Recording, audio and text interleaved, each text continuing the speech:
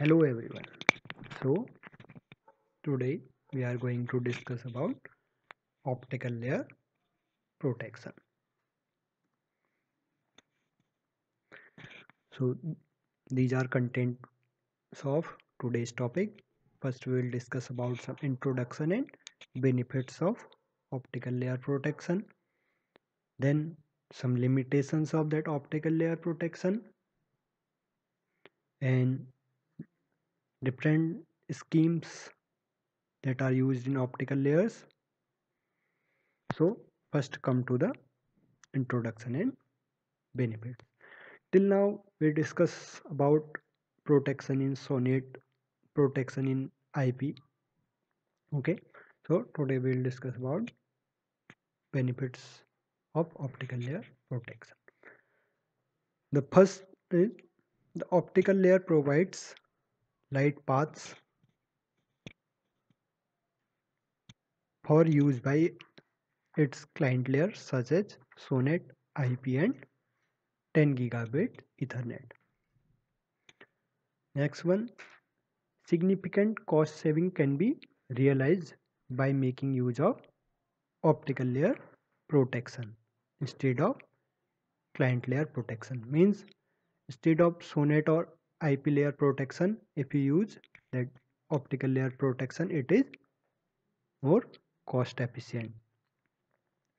Next, optical layer protection is more efficient because it shares the protection resources across multiple pairs of client layers equipment. In contrast, client layer protection mechanism cannot share the protection resource between different or independent clients. Generally, the cost of a router port is significantly higher than the cost per port of optical layer equipment. Therefore, it is cheaper to reserve protection bandwidth in the optical layer rather than have additional ports in IP routers for this purpose. And the optical layer can handle some faults more efficiently than the client layers. Here the diagram shows the benefits of optical layers protection compared to the protecting the IP layer. As we can see in the first diagram, all the protection mechanism is handled by routers. Two diversely routed WDM links are used. Each IP routers use 3 working ports and 3 protect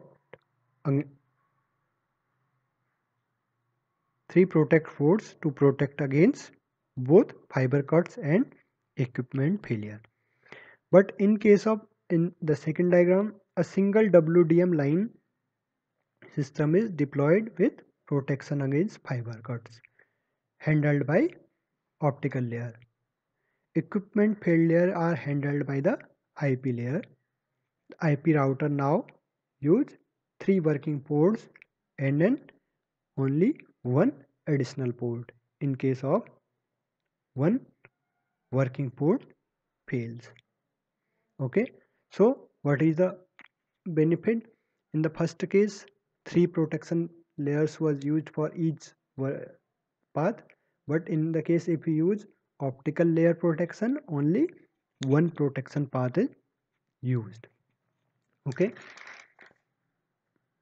next, optical layer protection can be used to provide an additional degree of resilience in the networks, for instance to protect against multiple failures. Next, protection in SONET is currently based on rings that are UPSR and BLSR that we discussed in SONET layers.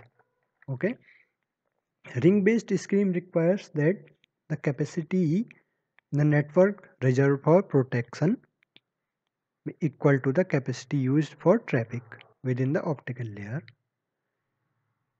a variety of mesh-based protection schemes are being developed. These offers the promise of requiring significantly less protection capacity than ring-based scheme, and these scheme could also be applied in the SONET launch. These are some benefits why we use optical layer protection, but there are some limitations also on using optical layer protection.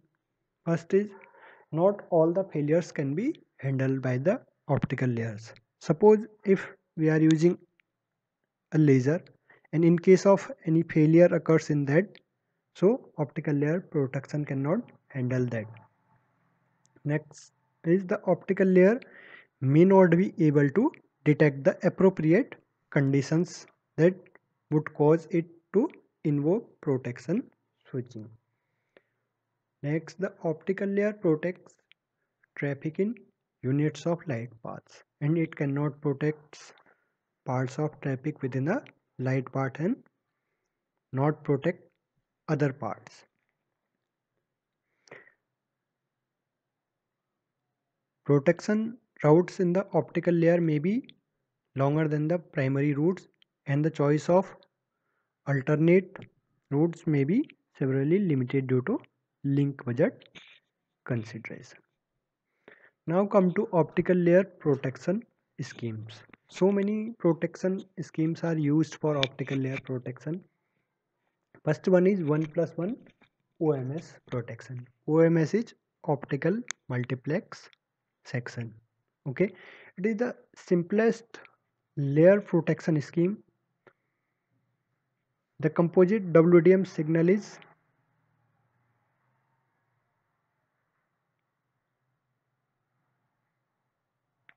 divided into two diverse paths using an optical splitter at the one end, and a switch is used to select the better among them.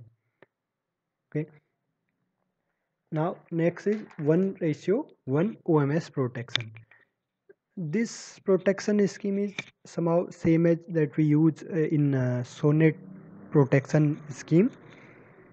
It supports a low priority traffic and also the ability to have n working scheme shared a single protection system. Third one is OMS DP ring. It is dedicated protecting ring. It is also similar to SONET UPSR. What was UPSR that we use in SONET? UPSR was unidirectional path switched ring, except that it operates at the OMS or optical line layer, where the UPSR was operated in SONET path layer. Next is OMS SP ring. SP ring means shared protection ring. It is analogous to SONET BLSR4 with some changes. Next, 1:n transponder protection. The transponder may be protected in this 1:n transponder protection configuration by having a spare transponder for every n working transponder.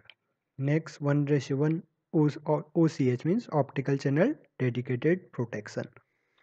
Two light paths on disjoint routers are set up for each client connection.